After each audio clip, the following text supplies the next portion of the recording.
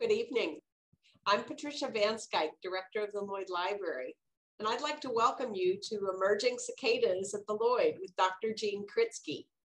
The Lloyd Library, as many of you know, was founded by the Lloyd brothers in the 1800s as they researched, developed, and manufactured nature-based drugs. We're well known for our collections on medicinal plants and our botanical works, but many people are unaware of the fact that we have an extensive collection of entomological works or books on insects, including cicadas. In fact, our books on cicadas go back hundreds of years. Dr. Jean Kritsky is undoubtedly the leading authority on cicadas. Among his many accomplishments, he's a Fulbright scholar. He's published many works on cicadas, including an article entitled Take Two Cicadas and Call Me in the Morning, a reference to the use of cicadas in Chinese medicine. He also has a new book out on cicadas, which we'll hear more about tonight.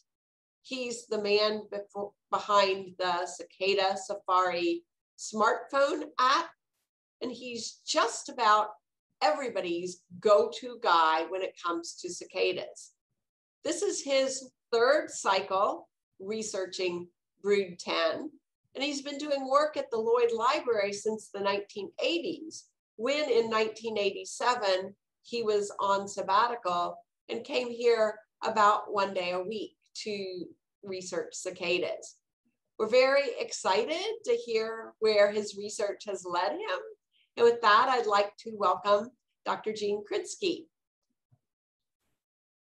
Thank you, Hi, Patricia. Jean. How you doing? Thank you for that nice introduction. I hope everybody's doing well this evening.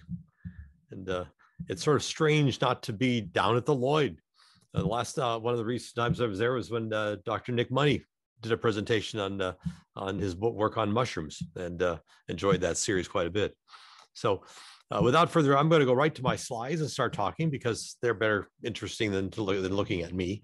So I'm going to share my screen and take us to the slides. And there we go. Well, we're here for another Brood 10 year. And my goal this evening is to introduce everybody to periodical cicadas, what they are, what they aren't, and take you through the whole process of their biological diversity, how we number them by broods, and what you should expect between now and the end of June, and then a little bit about their impact on American culture. So without further ado, let's start in. First of all, what are cicadas? Cicadas belong to the insect order Hemiptera.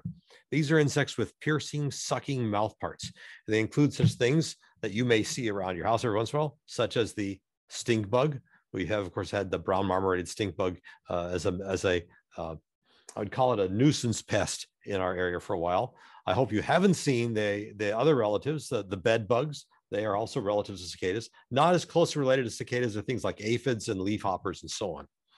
There is a family of Cicadae, the family of true cicadas, and they're part of a superfamily that includes the family superfamily name is Cicadoidea, which includes things like hairy cicadas as well as true cicadas. Hairy cicadas look a little bit like cicadas because they're much more pubescent in their appearance.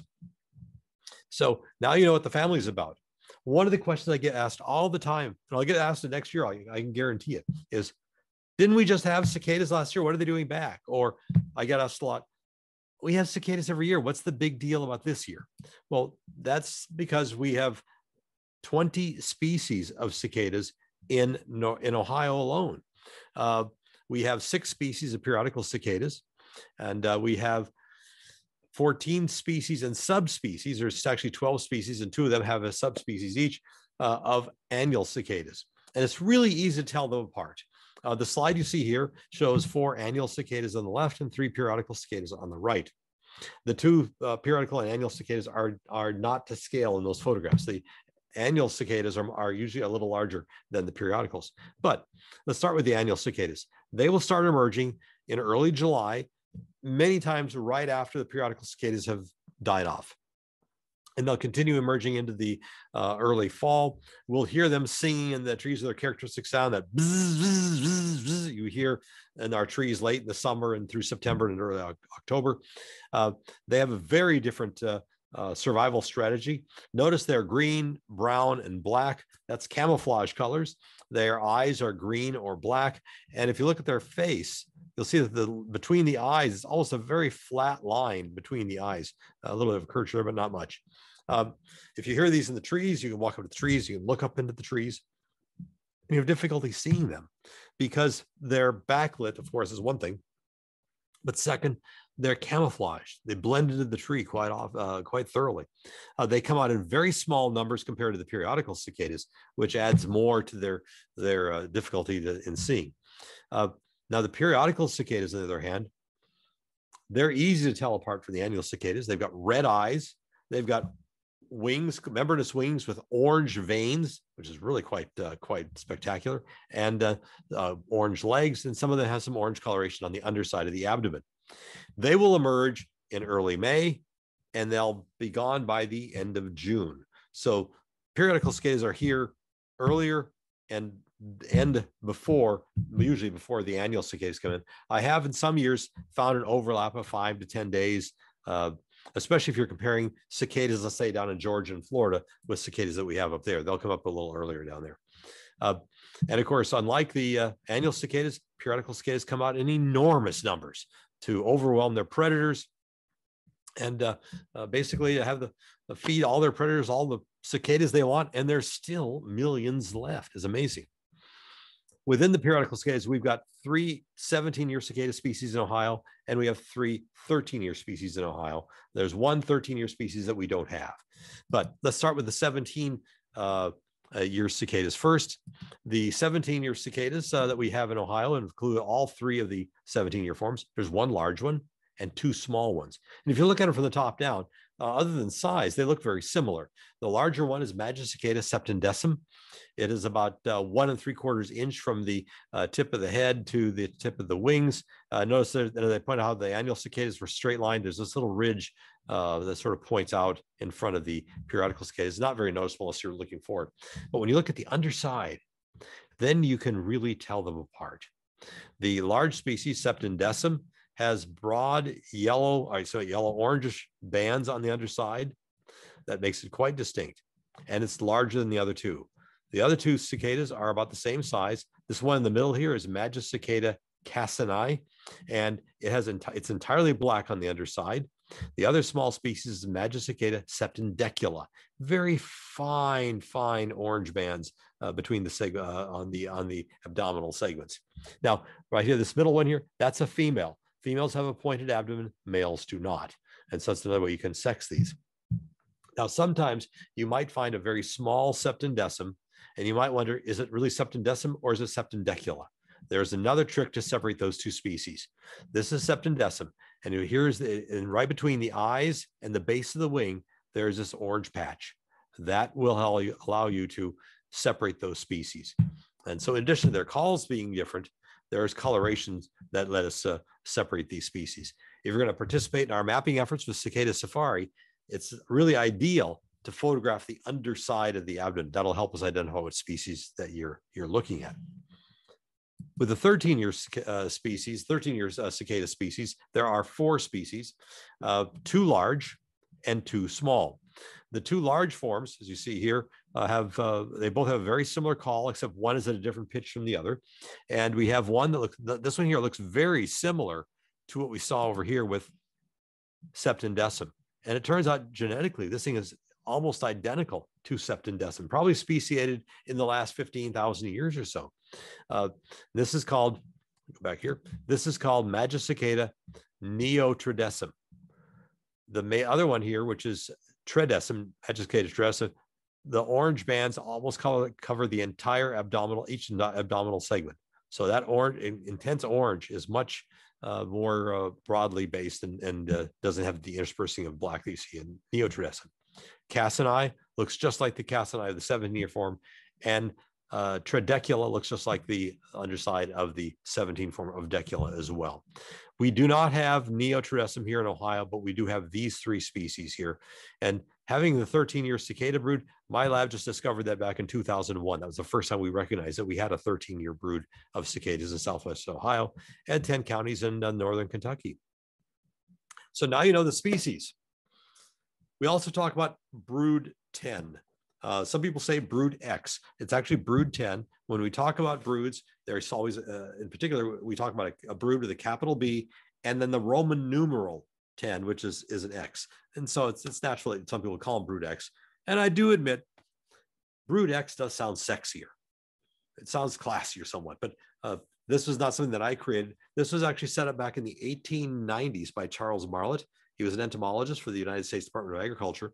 And prior to this time, we had 3 different ways of counting cicadas, 1 by emergence year, 1 and 2 by broods, but the broods were mixed up in numbers. There was no real clear sense about how it would work well. So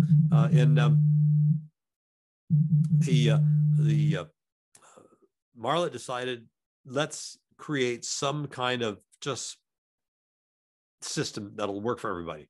And so he proposed that all the 17-year cicadas that emerged in 1893, that's going to be called brood 1. If they emerge 17-year cicadas that emerged in 1894, that's brood 2, and so on. And numbers 1 through 17 are reserved for 17-year cicadas. So when I say brood 10, you know immediately that we're looking at a 17-year cicada. If it's a 13-year cicada emerging in 1893, that belonged to brood 18, and numbers 18 through 30 were reserved for 13-year cicadas. And once that was put in place, and looking at all the historic records and then looking forward to future mapping, all the broods sort of fell into place. And it really helped bring some clarity to the periodical cicada concern. Periodical cicadas occur in the eastern United States. You're looking at the blue dots represent where we find 17-year cicadas. The 13-year cicadas are where the red dots are. They don't extend any further west than eastern Kansas, eastern Oklahoma, northeastern Texas, and just along the coast, along the Missouri River there in eastern Nebraska. And it turns out when we look at these numbering systems, we try to work out what's going on with cicadas, there are 15 broods of periodical cicadas. There's 12 broods of 17-year cicadas, and there are 3 broods of 13-year cicadas. So for example, there's not a brood 11, there's not a brood 12, there is not a brood 18, there's not a brood 15 or 16 or 17. So not every year is going to have cicadas, but during some cycles of 17 years, we will find 15 with periodical cicadas emerging in some part of the country, but usually sometimes the 17 and 13-year forms overlap, and that reduces that number. So here's what they look like. Once we start, I'm not going to go through each one of these in detail, but this is brood 1 at the top. This is 9 of the 12 17-year cicadas, 1, 2, 3, 4, 5, 6, 7, 8, and 9. And notice they cluster out. Let's talk about the ones that occur here in Ohio and northern Kentucky. Our first brood we'll talk about is brood 5, and that occurs over the eastern half of Ohio. And that was last year, just 5 years ago. The next brood that we have up in this area is brood 8, and brood 8 occurs only extreme northeast corner of Ohio. This is brood 9, which we do not have in Ohio. And the remaining 3 17-year broods, here's brood 10. I'll show this map in large in a few minutes, but you'll see we've got a large population here in Southwest Ohio, a few in northern Kentucky as well, and Tennessee. Brood 13, as I said, there's no 11 and 12. And here's brood 14. Notice that 14 and 10 overlap. And that's because 14 is slowly accelerating to come out at the same time as brood 10, which means that brood 14, which is a year class when they come out, the brood 14 years are going to get lighter and lighter. And it appears this takes about 300 years for a brood to totally shift to a new number. Here's our 3 13-year cicada broods. This is brood 19, 22, and 23. 22 has a pocket of 13-year cicadas that occur here in Brown and Claremont counties, and then about 10 counties in northern Kentucky. And when these things come out, they come out very orderly in a clockwork fashion, if you will. This is your periodical cicada decoder ring. This has all the cicada numbers from the very first one that was known. That's 1634, when the cicadas were reported by the Pilgrims in Plymouth Colony. It also shows here under brood 10, 1715. That's the very first time somebody in history wrote down information about brood 10. And here we are at 2021. So you can think about, that's where we are. All these broods and the 18 other emergence that have occurred. The next one will be in 2038 and 2055. I'll be 84 in 2038, so I still plan to be working on that one. I'll be 101 in 2054. I'm not sure I'll care much about cicadas at that time, but it gives the idea to look ahead. It's a goal to shoot for. Here's the distribution of brood 10. And we make a big deal out of brood 10 because not only is it the largest of the 17-year cicada broods occurring over 14 states in the District of Columbia, it also is historically important because much of what we know about periodical cicadas comes from the study of brood 10. And that's because when brood 10 emerges, it emerges in cities like Philadelphia and Baltimore and Washington and Cincinnati. Those four cities were major cities in the late 19th century, and there were scientists living in those cities. And so we find research papers published during brood 10 years by people living in those localities. Philadelphia being the first was where brood 10 was discovered in 1715. We've got a lot of papers from brood 10 emergences, such as 1734 and 1749 and 1766, all dealing with cicada events that occurred in and around Philadelphia. And so that's part of the reason why their brood 10 is so important. We know a lot about it because that was the time when researchers living in these major metropolitan areas were able to talk about cicadas. So what should you be looking for? The first sign of cicadas for brood 10 this year has already been seen, and that's the form of these little chimneys. I assume many of you have seen these in your yard. They're little mud extensions of the underground tunnel that the cicadas live in. You might remember it was about 2 weeks ago. We had a Saturday where we had rain almost all day long. And during times of prolonged rain, that'll cause cicadas, their tunnels, to get wet on the inside and to stay out of that water. What the nymphs do is they go up to the top and they ball up little bits of mud and they extend their tunnel higher.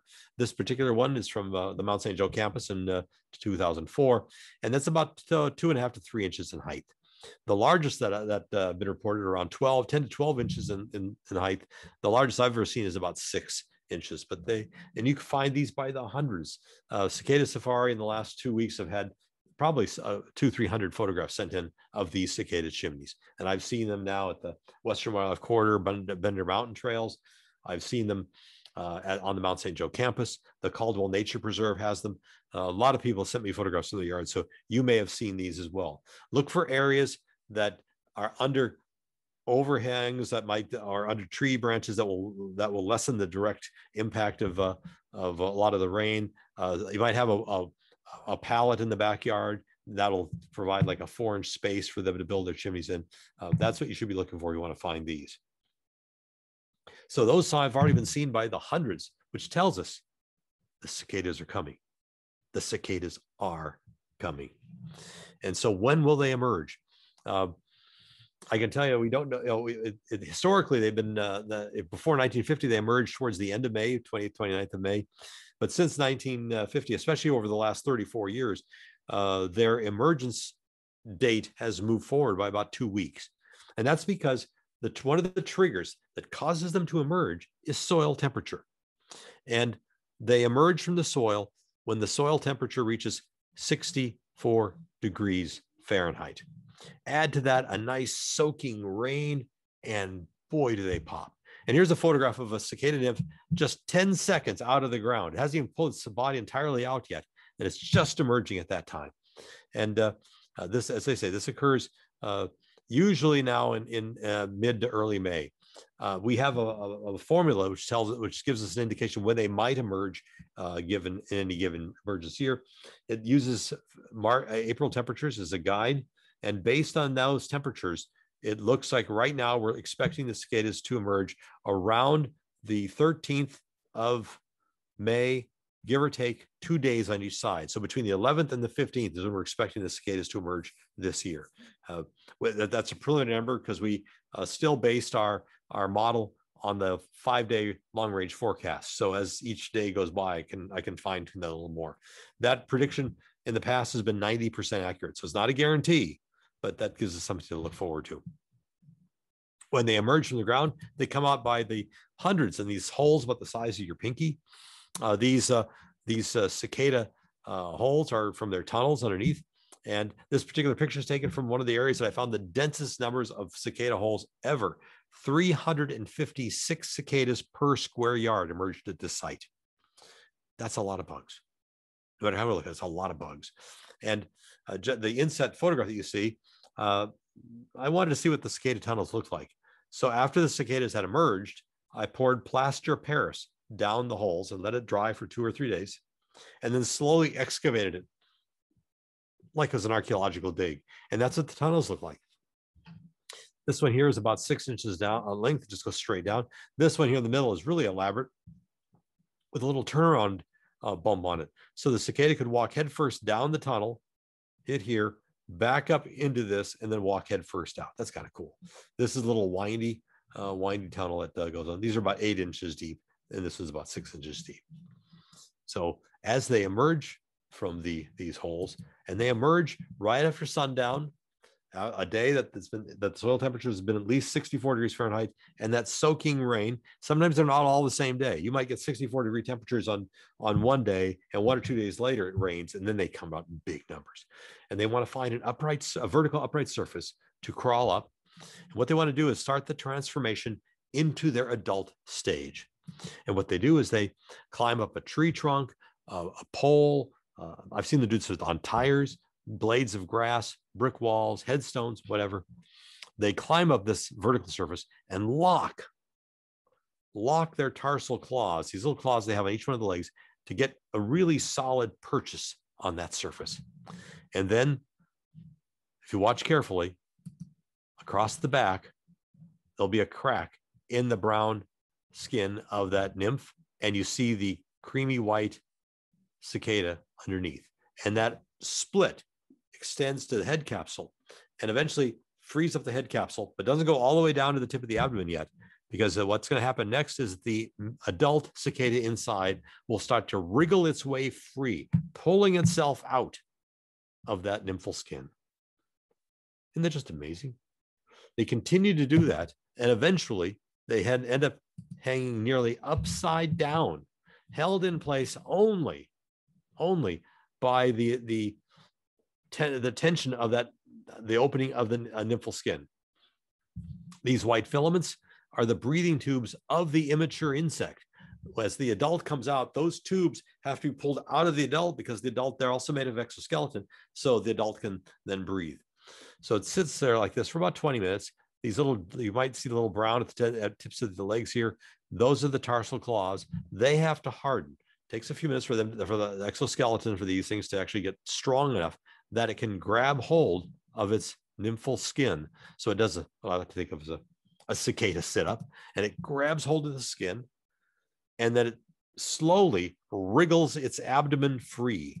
And once free, now you have a standalone adult periodical cicada, but it's not fully mature yet. What you see is this creamy white body with the red eyes. There's these 3 simple eyes called ocelli, these black patches behind the head, and the wings are all shriveled up, and the abdomen is somewhat not distended as you see in an adult.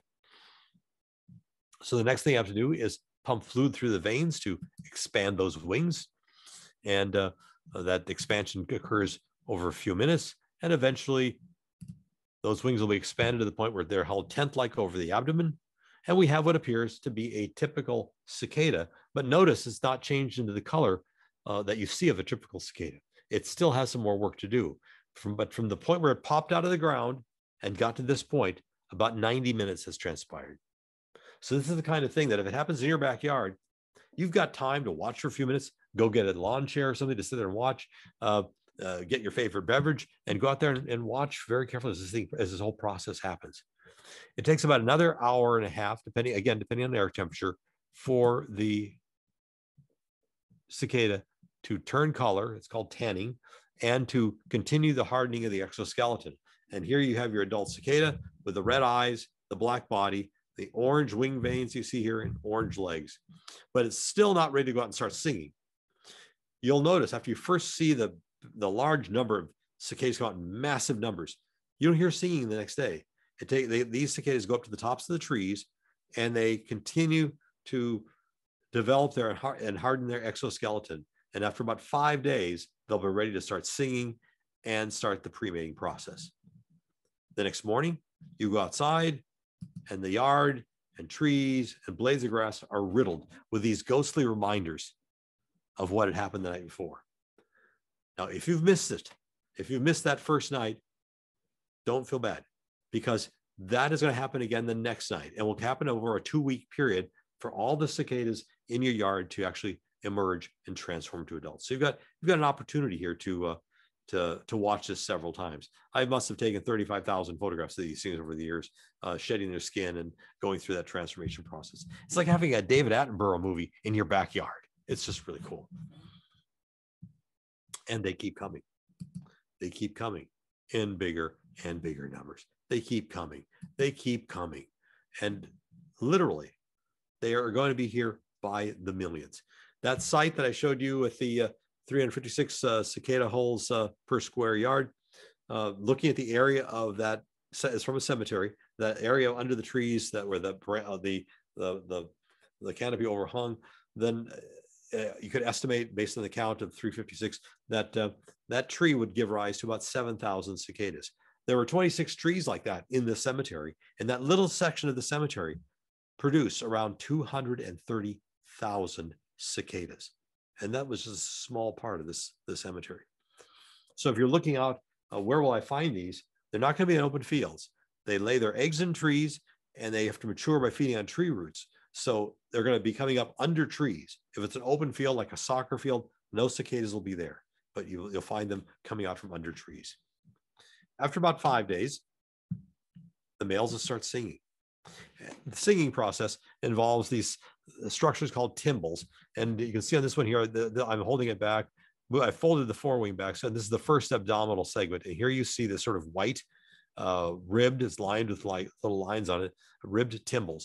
Inside the cicada, there is a muscle attached. And when that muscle contracts, it pulls in on the timbal, and those ribs buckle and make a little sound.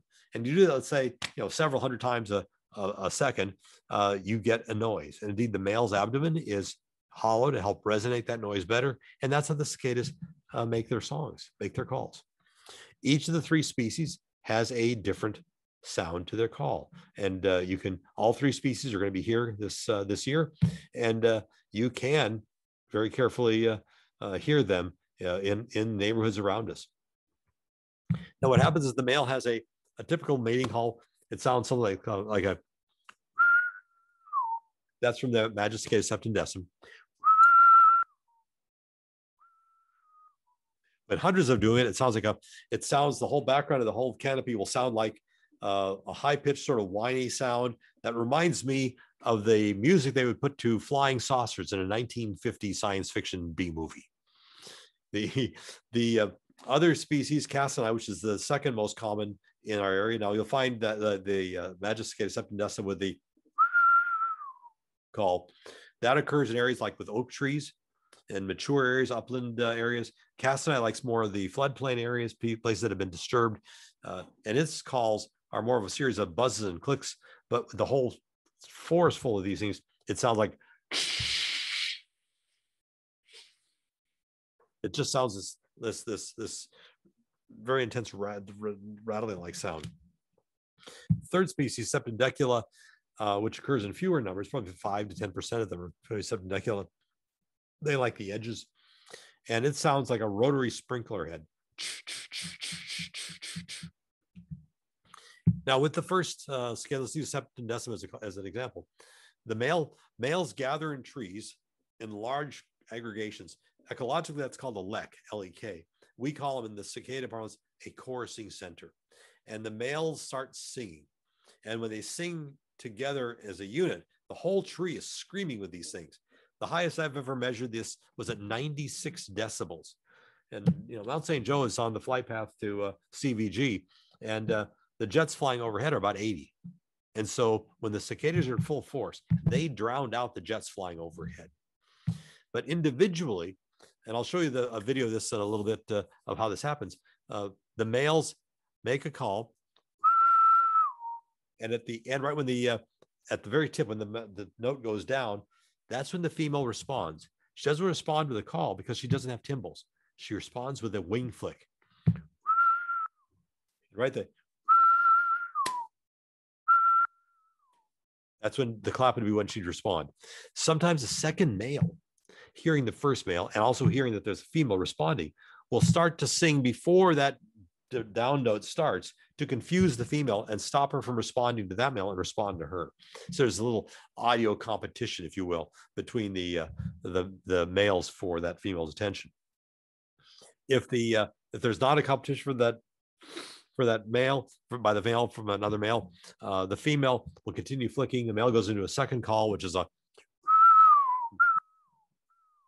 and then as the male begins the mating process, he'll have a third call that's present. And mating can last several hours. This is a mating pair from brood 14 in 2008. And this particular one was a photograph I took of Madeira back in 2008. It shows sometimes they'll mate tail to tail, but sometimes they'll be in a V shape.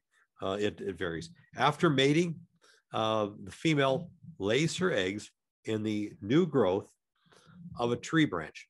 That's the terminal end, where it's about the size of a pencil. And you can see on the slide here, this little dark structure, that's the ovipositor that she's literally punctured that tip of that branch with. And this is a close-up of the ovipositor. It's a long needle-like structure. You might notice it's got some notches here on the side. It turns out the ovipositor is serrated at the end.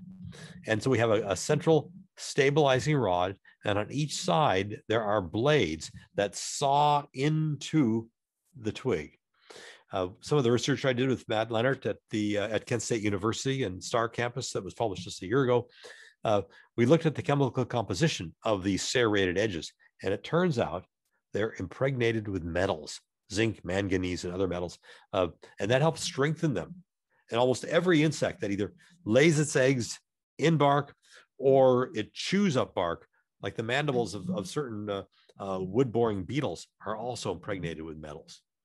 That ovipositor is inserted in the branch, and I'll draw, this is where the ovipositor would be. And as she pulls it out of the branch that she's now cut into, she then lays an egg on each side of where the ovipositor was inserted. And these are cicada eggs here. Here's the other pair on the side there. And this is what the egg nests look like.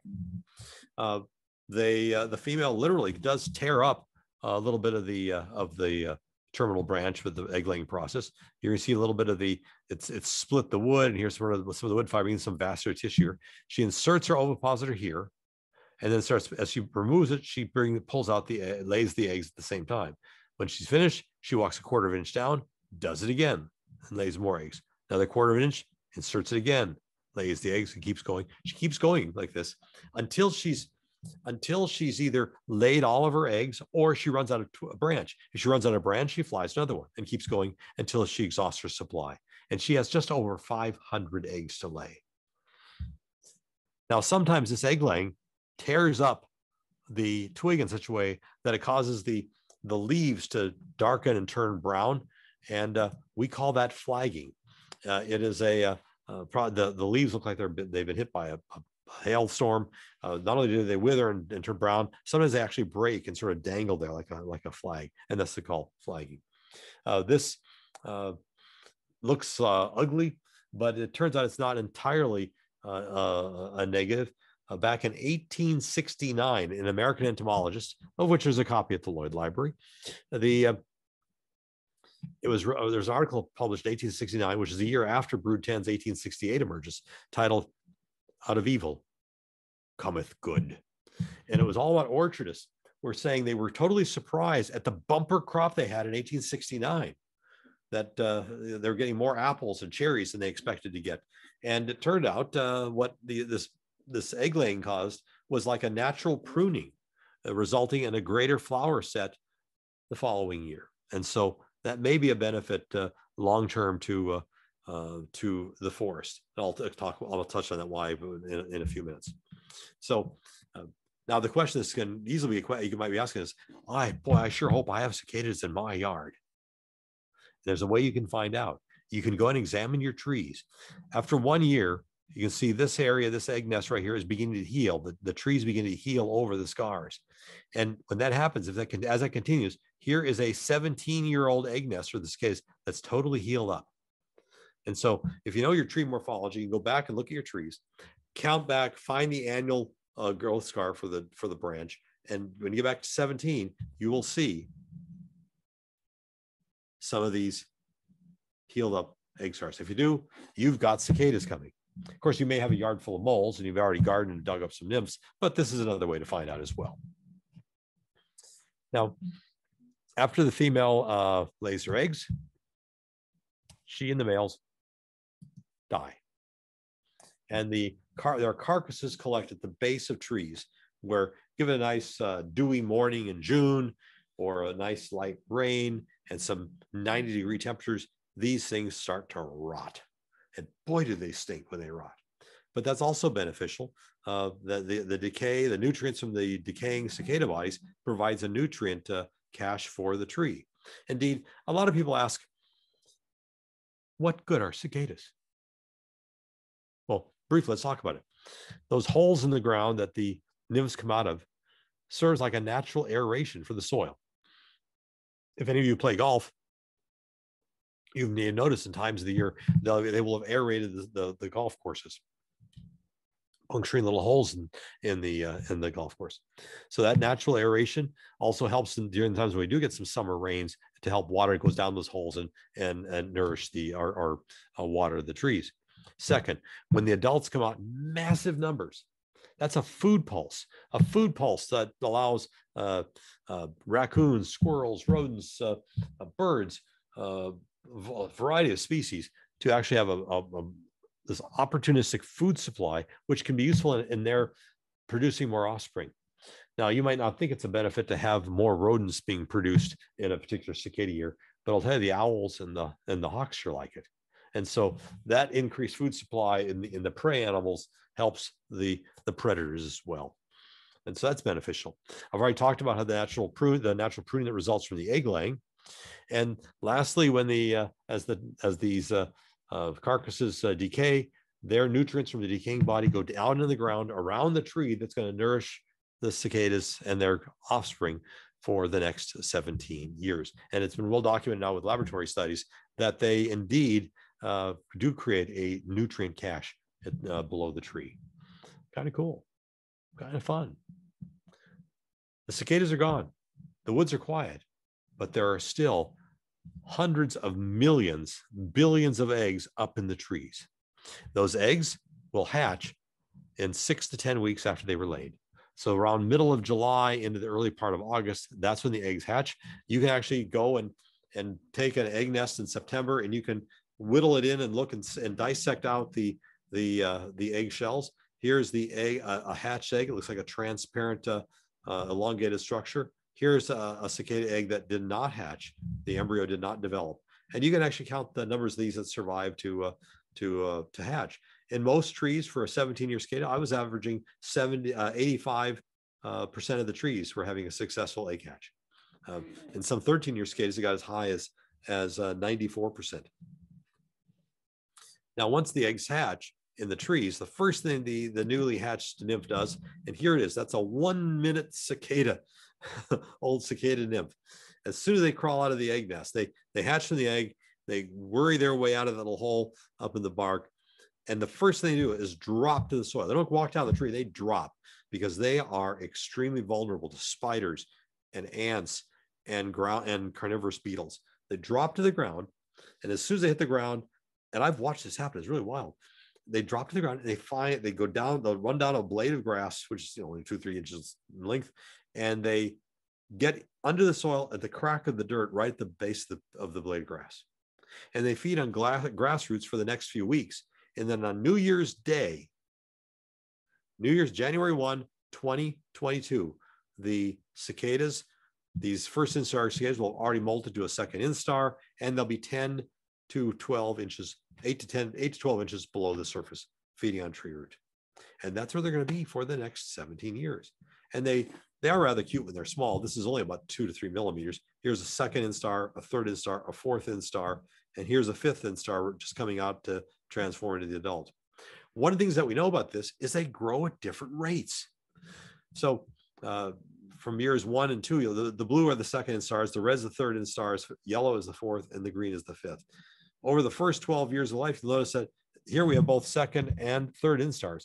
Here we've got the second and third. Here we've got third and fourth. And here we've actually got a couple third instars, a 1/4, and some fifth instars already. We call this being a plastic growth rate. And as they grow during some parts of the season, they'll actually move a little closer to the surface and back down, depending on how cold it gets. By age 13, all the 17-year cicadas are in their fifth instar. They'll never molt again until they emerge as adults 4 years later. Pretty amazing. And you can walk out and look at all the trees around here. You can't say that's really being hurt by cicada feeding, because they don't feed them much. They're feeding on xylem tissue, which is the water conducting tissue with a couple of minerals and whatever else leaks out of the adjacent cells. That's all they're getting from the plants for their development. They've got a symbiotic relationship with 3 bacteria that help them take what little they get from that nutritional material and use that to make a new cicada. So that's the life cycle of periodical cicadas. That's what we get to look forward to. And what we're seeing now is what just happening in just a few weeks is the beginning of the emergence in a few days, probably in a week or two, and then the transformation of the adult, and then the singing and the mating, the egg laying, the dying, the eggs hatching. Pretty cool. And that's what's been watched and noted for the last several years. The first time brood 10 was observed was here at the Gloria Dei Swedish Lutheran Church. And that's in 1715, when Reverend Andreas Sandell wrote in his diary the first report of any periodical cicadas belonging to brood 10.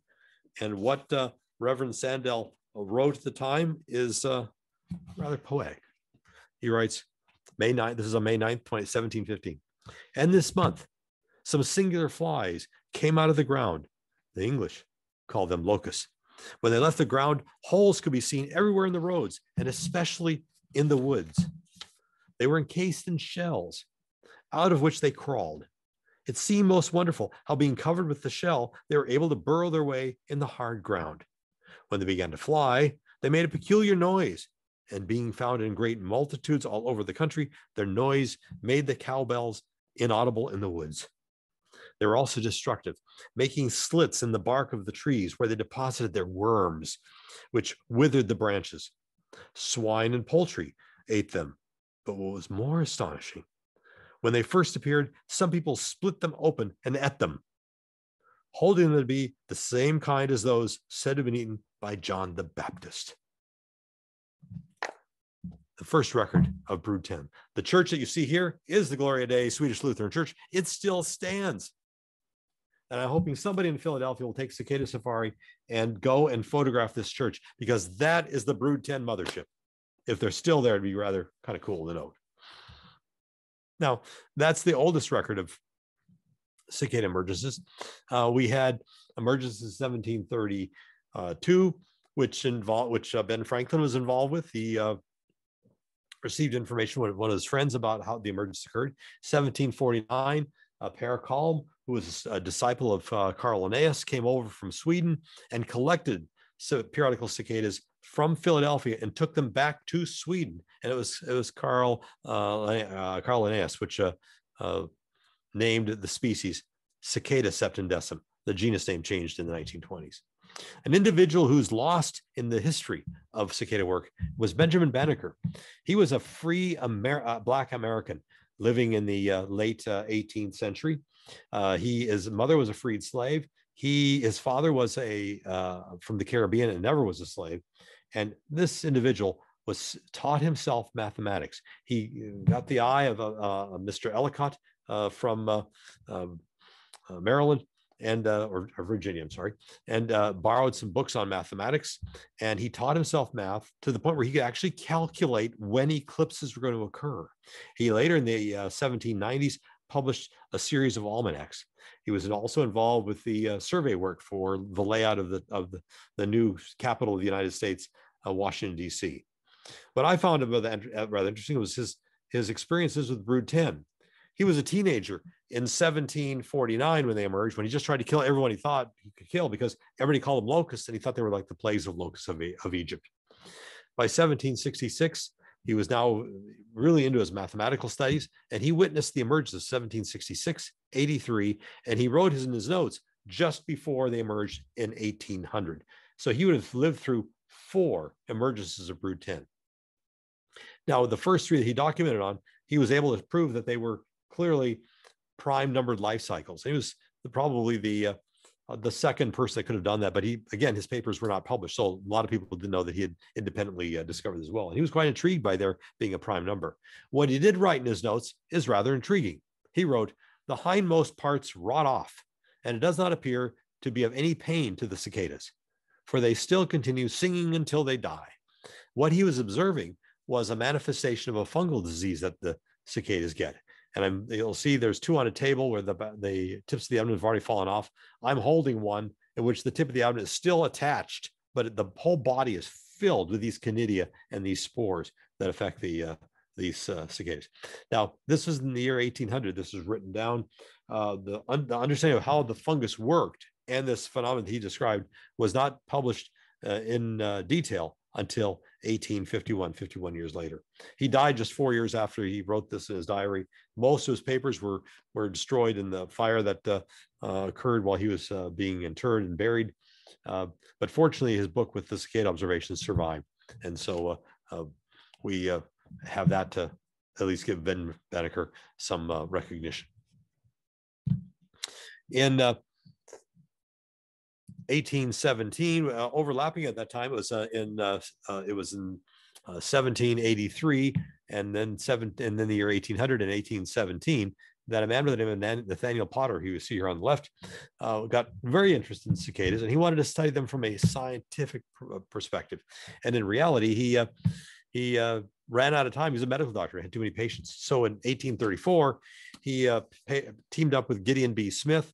We don't have Smith's portrait, but we do have a painting of his autograph that you see here. They wrote up the first standalone book, a 39-page book on periodical cicadas. And you see the color plate, these hand colored plates that not only showed the female and the male, but an egg, the size and shape of the first instar, female laying eggs, the tymbals, and so on. Now, Smith, after Potter died, was the one who kept track of when cicadas should be coming out, and he actually started crowdsourcing in the 1840s by sending newspaper articles out to papers all over the eastern U.S., asking people, well, when you see cicadas, will you tell me about it? And by the time he was done and died in 1867, he had documented all the broods of periodical cicadas, not necessarily their entire distribution, but he knew how many broods there were.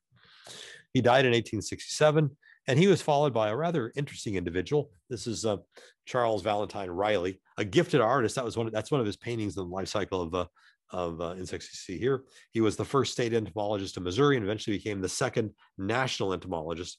And he wrote a major work in 1868. He also then wrote his own work as the Missouri entomologist in 1869.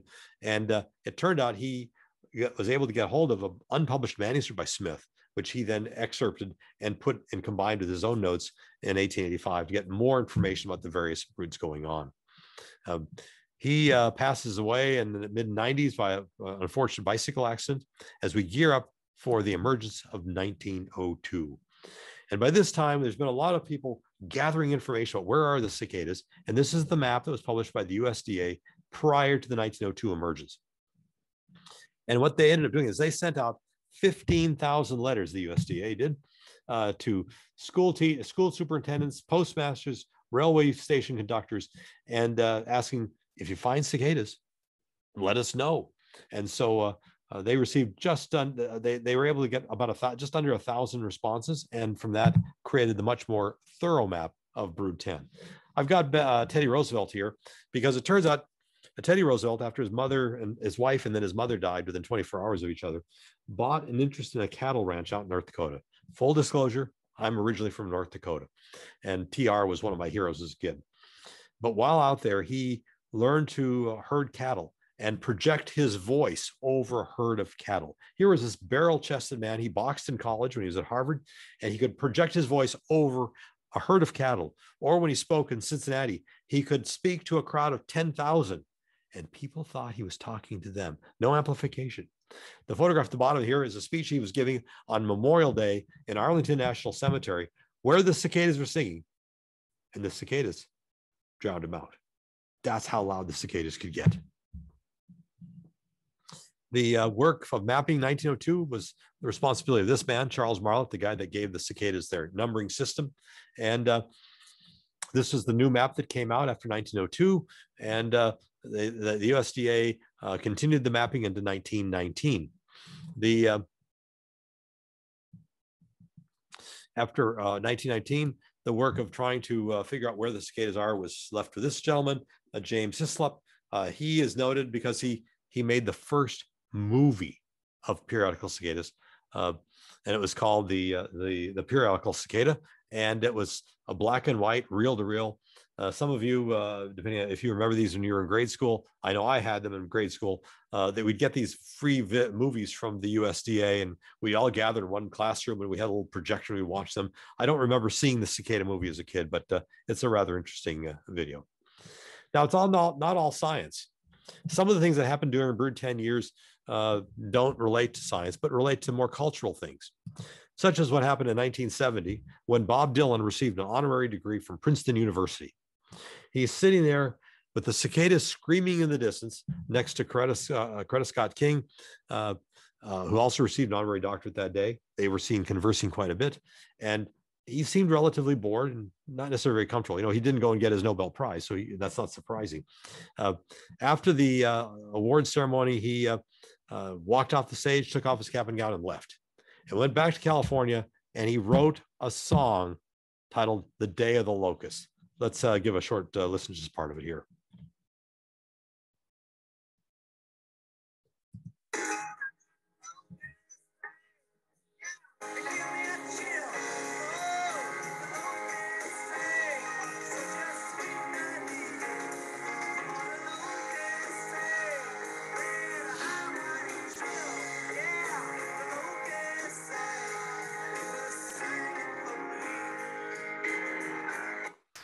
So there you are, Bob Dylan, Nobel Prize winner, singing about cicadas. The next 2 years for brood 10 were the years that I was involved with its mapping.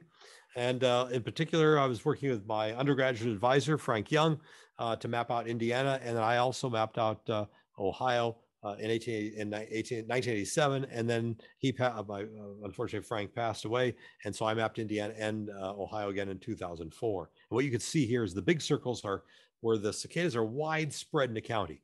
Small dark circles are the cicadas are patchy in their distribution. Open circles are they're no longer in those counties, but they had been reported there in the past. As you can see here, the northern half of Indiana, cicadas are in decline, and we've lost them almost entirely in Northwest Ohio. It turns out in the 1890s and again in 1919, USDA thought the cicadas were in danger, terrible danger of going extinct because of deforestation for agriculture and urbanization, putting in roads, cutting up forests to bring in high intensity power lines and so on. And we've been able to document that in parts of their distribution, the periodical cicadas of brood 10 are in decline in certain parts of their range. I'll talk a little more just briefly about that before we finish.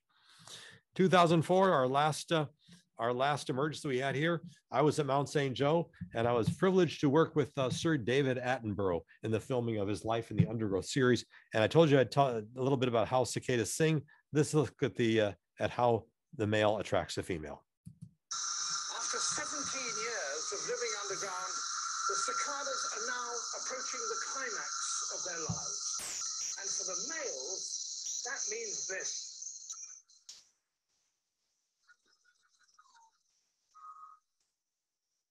The call is his way of attracting a female.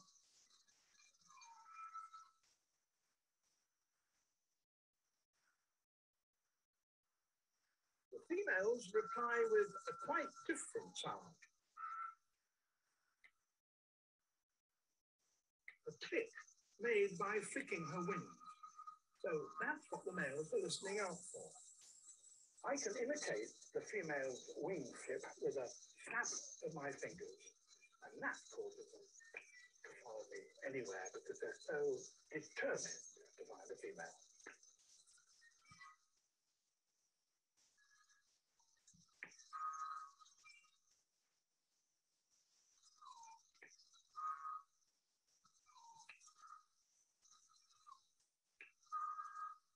I can't bring you back.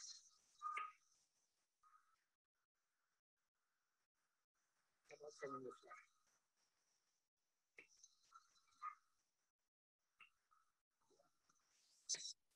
Sir David Attenborough, frustrating cicadas at Mount St. Joe. But that happened in 2004. It was great to work with him on that process. That's what you can look forward to. So what are we doing this year? What I'm asking your help for? I'd like you to help us map out Brood 10.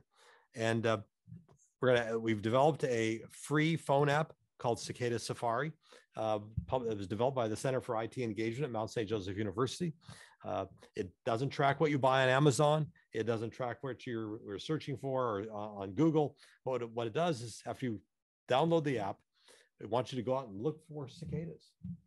And when you see one on your Cicada Safari, you take its picture. And when you take the picture, after you take the picture, at the bottom is you'll see a little paper airplane icon, touch that and sends the picture to us. And we have students and graduate students and colleagues of mine all trained to identify what is a real periodical cicada. And if your photograph is of a cicada, periodical cicada, it's accepted and it goes on a live map that you can use to monitor how the emergence takes place over the year.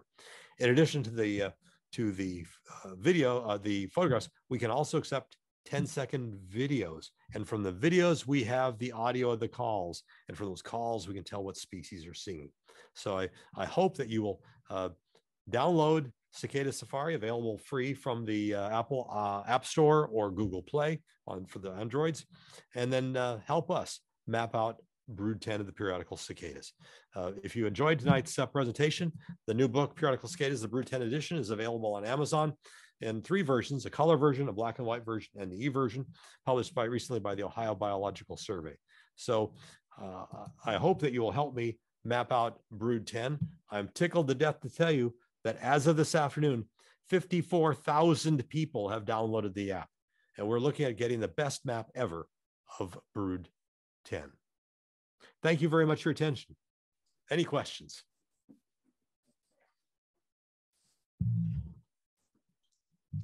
Hi, Jean. Thank you so much for shedding so much light on Brood 10. Certainly answered my questions starting out about how the numbering system works. But we have a lot of questions that folks that were generated as well. Good. So you spoke to cicadas contributing to the wildlife supply, but we had a couple of people asking, one, do birds eat cicadas or avoid them? Well, turns out some birds love them. I've seen blue jays and robins grab these out of the air. They're clumsy flyers. They're not like a dragonfly that goes swooping through here. They're just going to be sort of tooling around. And I've seen these things grabbed out of the air by those birds. Canada geese love them. And the Division of Wildlife has even reported that during turkey season in areas that have had a cicada year, the male turkeys have a larger than average body weight. So yes, birds do eat them. And we just got a question, is it harmful for dogs to eat cicadas? Well, you know your own dog. If your dog is a gulper and a compulsive eater and doesn't know when to stop, then you shouldn't let them eat too many because they can cause bowel obstruction. But if your dog goes out and nibbles on a dozen of them or so, that probably won't hurt them per se. But you know what your animal is like, how sensitive the digestive system is. So you should watch them. But I've seen dogs snap at them in the air and then get tired of eating them because that's their whole strategy of survival. Give their predators all to eat and they don't want it anymore eventually. So we have a couple of questions about cicadas and what they eat. You have mentioned how in many cases they were actually good for trees, that they sort of acted as pruners. But we have questions about what about something like a young pine tree or a dogwood tree? Are there certain species or ages of trees that are vulnerable and precautions should be taken? That's good. Good question. They do not prefer conifers at all. They will lay their eggs in white pine because they have a longer internode space, but they won't go after. They won't lay their eggs in firs, for example, or spruces very much at all because they just can't get their ovipositor down far enough. And if they do, the terpenes in the conifers kill the eggs to up to 50% of the time. As far as the deciduous trees go, and this includes shrubs as well as trees, cicadas have been found to lay their eggs in over 200 species of woody plants. And so they will go after anything. If there's an intense population out there, they will eventually lay their eggs in almost all the trees if they can find them. If they can't find them, they'll fly up to a mile away to find them. Now, very young trees, saplings that are like 3 or 4 feet, may only have 1 or 2 branches. Yes, those could be vulnerable. Although in many cases the stem is not big enough for them to want to do that with. If you have a tree that's between 3.5 and 5 feet, and it's got just a small crown on it, you can take very flexible window screening and create a little bag to put around it, not hold it tight like a mummy, but just sort of let the whole canopy be there and safe, and just stop the females from flying in. You can also use some kind of bolts of cheesecloth, but again, you don't want to wrap them up like a giant Q-tip. That's not good for the tree, and you want to allow air and light to get to them. The easiest thing to do is not plant new trees until late June. That's the best thing to do easily with that. And then for mature trees, yeah, the cicadas, they'll look ugly for a while this year, but usually that doesn't cause a significant damage to most trees. We have more questions on cicada preferences. Somebody asked, are the nymphs picky about the types of tree root they feed from, like maple trees? And somewhat related to that, are cicadas selective in the tree species they lay their eggs? It doesn't. The nymphs have no control because they're going to drop straight down from the branches where mom laid the eggs, and they don't travel more than just a yard once they're in the ground, and so they'll stay usually under the tree in which the eggs were laid. As I mentioned, cicadas have been found now in over 200 species of woody plants, and they lay their eggs and we do find some preferences in the case that Receptandescent likes oaks and mature upland trees, whereas we find I've noticed a really good population of Cassini, the middle of the middle species I showed in my slide, one of the all black abdomen. They seem to really enjoy some Bradford pears. So on the subject of food, somebody asked for recipe suggestions. Well, I no longer eat them like I used to because, well, they got me tenure. And that was very important in my career. But this year I've had more interviews and comments about eating cicadas. I've got a chef in New York that's trying to find out where they're going to go find them in New Jersey and things like that. There was a recipe published on the 6th of June in the Cincinnati Enquirer on page 4. And it's called Recipe for a Periodical Cicada Pie. And it's take 50 newly emerged white female cicadas. That's important. You don't go get the dark ones. You have to get them while they're white, when they're just transforming, and then get them in the ice box right away. Otherwise, they'll continue the development. If you let them continue the development, they're papery and hard like the tail of the shrimp that you hold that you dip the shrimp in the cocktail sauce with.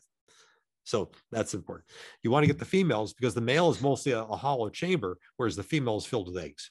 And so she's got more nutrition and more flavor. This recipe recommends removing the wings, legs, and the head. It's not necessary to do that if you want to, although the head does have some stuff that's maybe a little harder to digest. Chop the cicadas into pieces and place in a bowl with stale bread that's been soaked in milk. Add sugar, rhubarb flavor, and cream to soften the ingredients. Place the mixture into a pie crust and cover with strips of pie crust placed in a crisscross pattern similar to that of an apple pie. And here is the lovely drawing of what that looks like. And bake it in an oven for 400 degrees until the crust is done.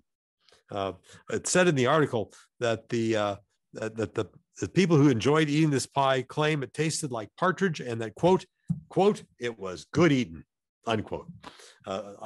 I've had cicadas blanched. I've had them battered and deep fat fried. I've had them sauteed. I've had them in pies. I didn't particularly enjoy eating them per se, but first they have a green flavor. To me, the flavor was pretty close to a really cheap can of cold canned asparagus. So we have a couple more questions, again, about food and the impact around what's going on with the cicadas. So someone has asked, is there an impact on ground growing mushrooms from cicadas? We've not noticed that in the past. A lot of times, as soon as those nymphs get on the ground as nymphs, they get under the soil pretty quickly. And a lot of the mushrooms grow in the decaying leaf litter that's above ground, and they're going to be way below that. Now, I've not seen any study that suggests the carcasses that are left behind after they all die, how that's impacted that. But I would doubt that would have a major impact, but it could. And what about worsening mold damage? Is there any connection between what goes on with cicadas and moles? Well, that's an interesting topic. A study a few years back claimed no, there was no relationship to that. I personally don't believe that. And I've actually asked Tom, the mole man, who you've seen, he's been doing this for 40 years now. And I just got an email from him a few days ago. He's got tens of thousands of records of treating people's homes for mold damage. And his calls start to increase 5 years before any cicada emergence. And then, so they've started increasing about 5 years ago in 2016. Now they'll drop off a little bit, but not much, because what's going on, but they shift a little bit. We're going to find more of his business now going towards the east side of town, because that's where brood 14 is. And so it shifts. And then after 14, the business and calls just drop off dramatically. So that is it coincidental or not? I think not, because by the time they're about 8 or 9 years old, they've gone back up towards the surface about 4 to 8 inches below, right at mole level where the moles are digging. And so I think there's a relationship. Part of the problem why people thought there wasn't any is that Tom got for me some moles from his traps, and we dissected the stomach contents. And it turns out cicadas underground are not hard and heavily sclerotized like the nymphs that come out of the ground, or those shells that remain. They're very soft and tender. The only thing that's going to stay behind is this dense little cleaning comb that's barely a millimeter, and the tarsal claws. Otherwise, everything else is relatively soft and will just not survive the stomach contents. So also related to holes in the ground, we had a question about the chimneys. Is the only purpose of the channels and the chimneys for the cicadas to emerge from, or is there another purpose? And the comment was that they seem to occur quite far in advance from when the cicadas actually emerge. Right. One of the things that you'll notice is that cicadas, if magically the ground turned 64 degrees Fahrenheit tomorrow, we probably wouldn't have the cicadas coming out yet. And that has to do with the timing of how they mature to get ready for molting.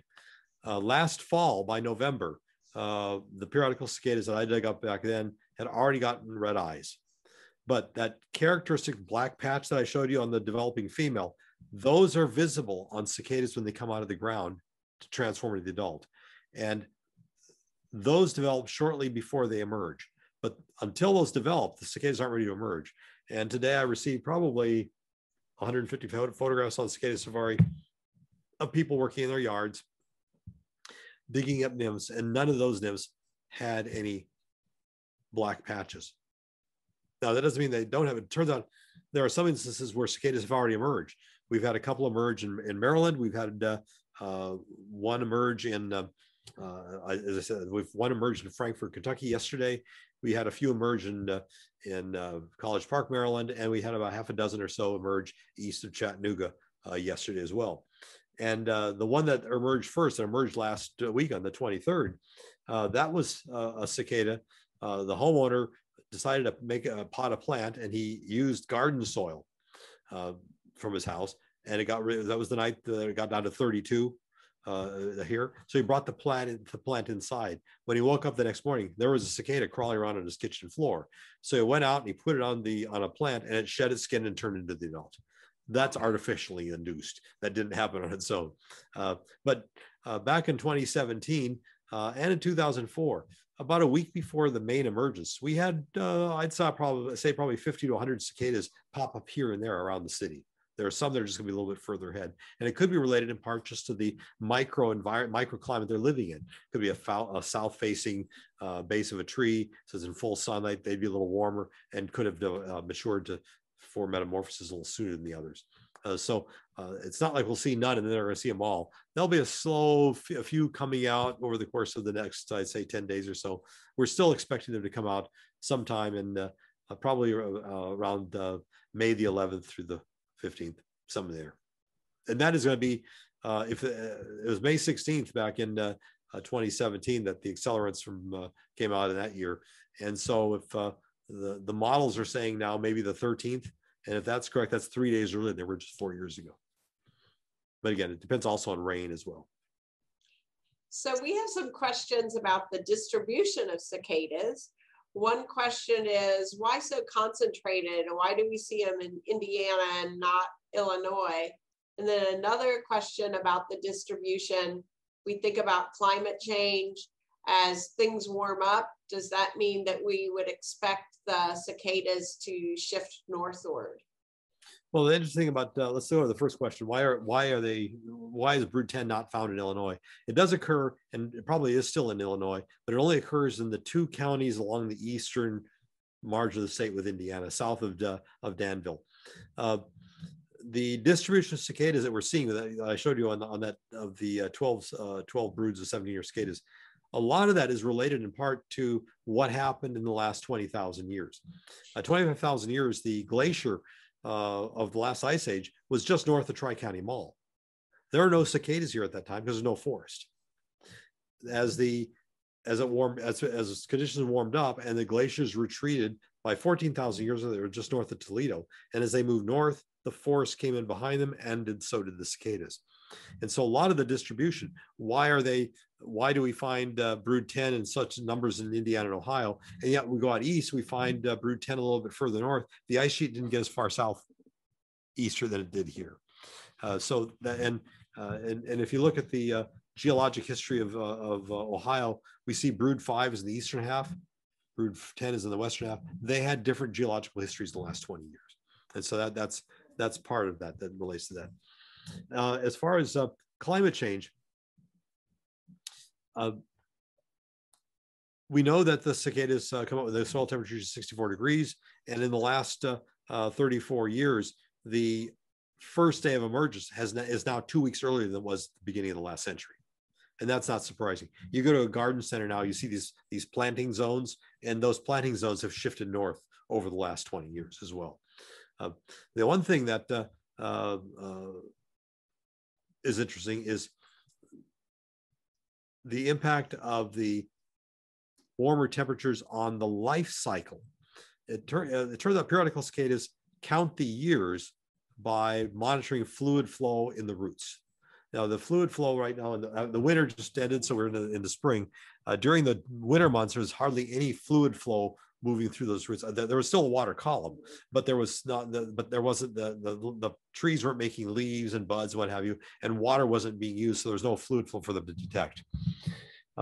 In December of 1906 to January 1907, you may remember these. That was an incredible December, January. We got to 65 degrees over the course of those 2 months. It got really warm here in Cincinnati, to the point that the maple in my backyard actually budded and leaves started to develop. And then come in February, we had a hard freeze and all that new growth drops. 6, 7 weeks later, true spring shows up and the tree buds again. The whole process occurs. In 2007, that happened. Thousands of cicadas in eastern Cincinnati where that happened came out a year early because they had 2 fluid flows that 1 year and thought 17 years passed. So it can interrupt that cycle.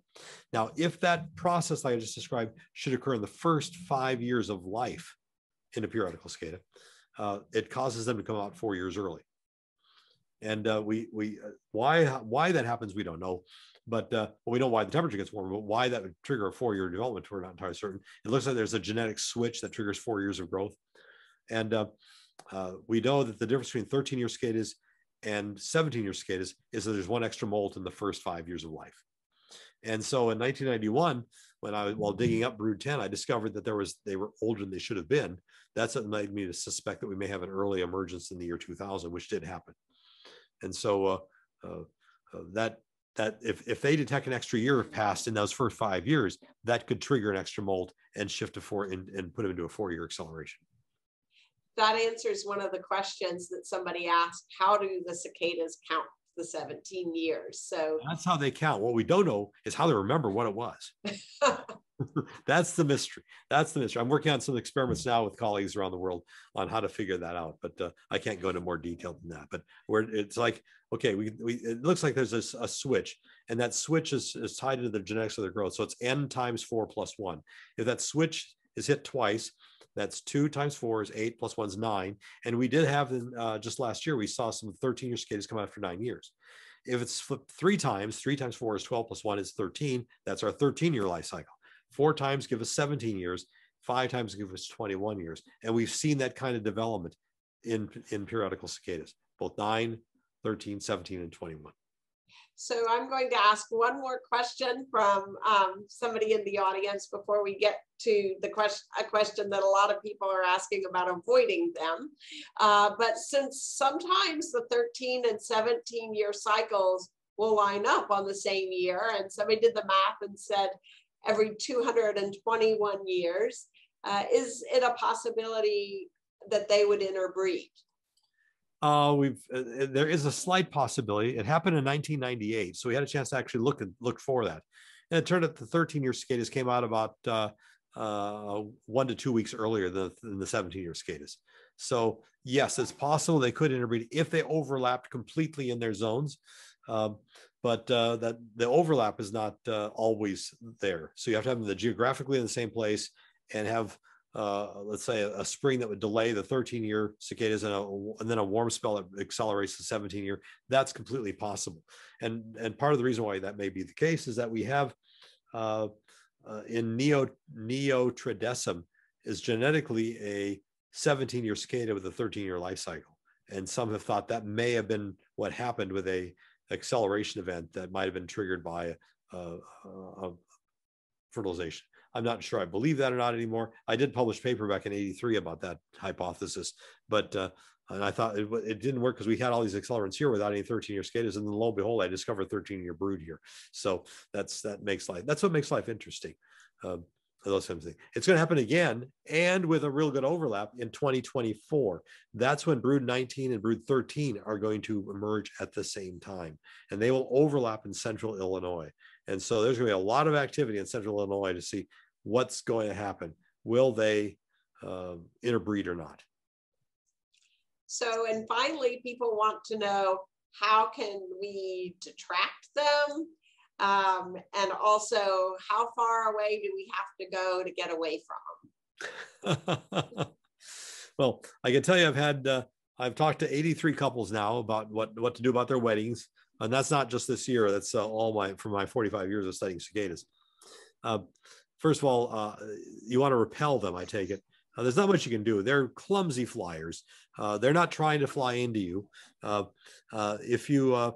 There are some Briggs & Stratton motors for lawnmowers and weed whackers that vibrate at the same frequency as Magicicada cassini.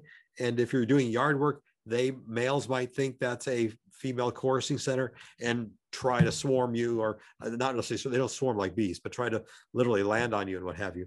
But so that's the one thing. Don't do the lawn. That'll help to stop that. You can wear bee suits and things like that, but they're not trying to land on you. They don't bite or sting, and they're just big bugs. You can go out only in the evening. They're not active at night. They're not flying around much at night. They don't sing mostly at night at all. So That's your quiet time if you need some escape and you can't afford to leave, or you're worried about leaving during these days of towards the end of the pandemic. If you have to go somewhere to avoid them, it'll be hot, but Florida doesn't have them. They don't have periodical cicadas, but they got annual cicadas. It'll be out by towards the end of June, or go north into Canada. Canada, they don't go north from. They don't occur further north than the lower 4 or 5 counties in Michigan. So you can go up to upper Michigan, central and upper Michigan would be good. Same is true with Wisconsin if you want, or go up to New England, go to Boston and get some lobsters. Those all sound like great ideas. Well, Gene, I want to thank you for coming tonight. This was just absolutely fascinating. And I also want to thank the audience, especially for your great questions. We have an exhibition, virtual cicada exhibition, that's on our website. So if you were intrigued by some of those early historic references to cicadas, you could see more of them on our website. And then June 11th, we are opening an exhibit in person here at the Lloyd called Incredible Insects, where there will be a cicada component, but there will also be beetles and bees and spiders. And so if insects are your thing, definitely keep us on your radar. Thank you very much. Have a good evening. Thank you.